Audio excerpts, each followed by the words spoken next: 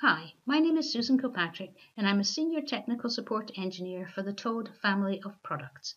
In this video, I'm going to demonstrate how to set up team coding in Toad and integrate it with a third-party version control system. Team coding provides a convenient way to control database objects and scripts within a team environment through a single common interface. It can be linked to an existing VCS provider to manage full source control and revision history capabilities. Here's a list of version control systems that are supported by Toad for Oracle. Let's go ahead and set up team coding. To set up team coding in Toad, connect to the database which you want to control through team coding and select Configuration from the Team Coding menu. If this is the first time installing team coding, you'll need to install the object, so click on the button here. You have the option to install to Toad Intelligence Central Server if you have that set up, or you can create a script that you can send to your DBA to set up the Toad schema and the objects. In this case, we're going to go ahead and install team coding to the database. You have the option to install the team coding objects into the schema that you're currently logged in as, or into the Toad schema itself, which is what we would recommend. A TC admin role will be created, and this should be granted to anyone who's intending to create the team project to be used by the rest of the team. If the Toad schema itself doesn't exist, you'll be presented with the option to create it this time. Note that you will need DBA privileges to be able to do this. Just enter the password for the Toad schema.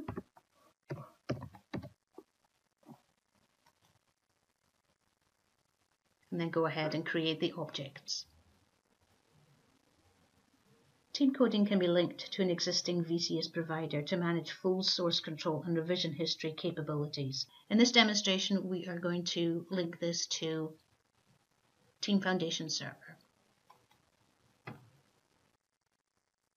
Each VCS provider will have its own settings that you'll need to set up, so if you click on the button here to get these. For Team Foundation Server, you enter the server name, port, SSL if you're using that. Keep this internal client set. You can actually use an external client if you have Visual Studio set up, but we recommend using the internal. Initially, you uncheck the automatically login, but once you've got everything set up and you're happy with it, you can go ahead and check that. In the Advanced tab, if you have a custom collection, you would specify it here. Similarly, if you have a different virtual directory, you would also specify it here.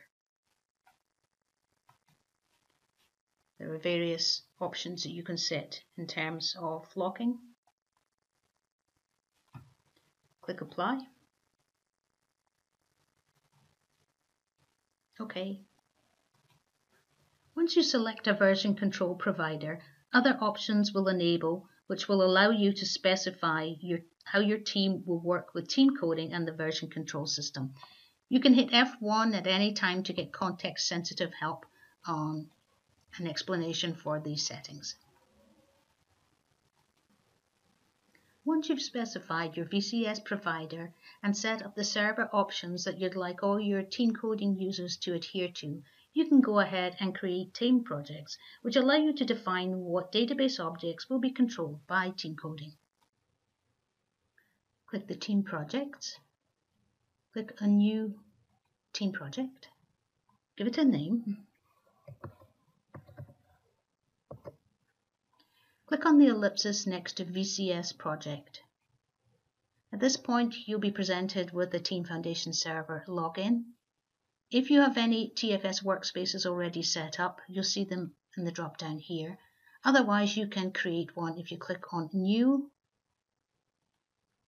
specify the name, the source control folder, and a local folder on your client. Click OK to log in. Then you'll be shown the projects that you can link to. Specify the project. You can actually create a new project also if you'd like.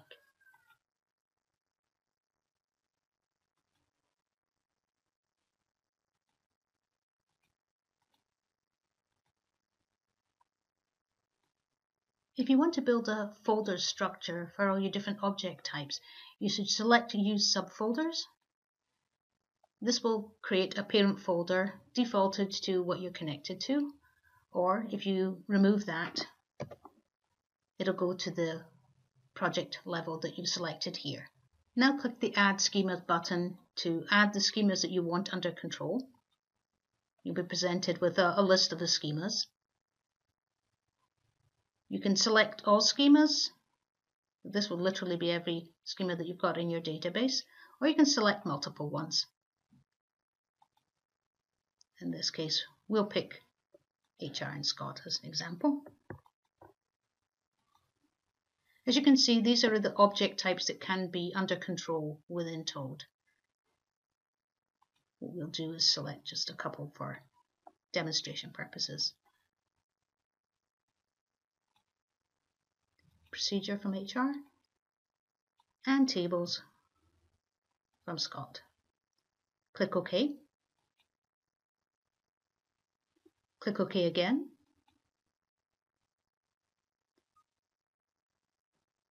At this point, you are given the option to create the revisions.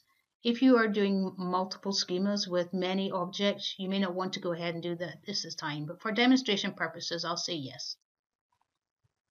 And here's a list of the procedures and tables that we're going to go under control. Click OK here. And Toad goes ahead and creates the revision.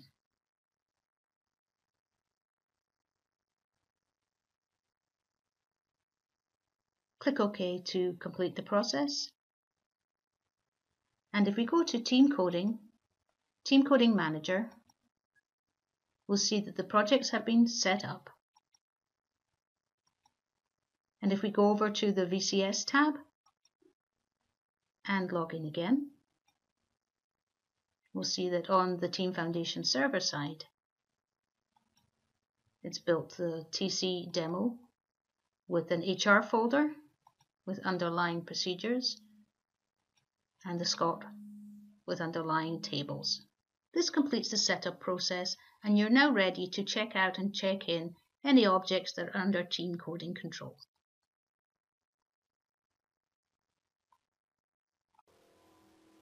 To learn more about Toad for Oracle, visit support.quest.com.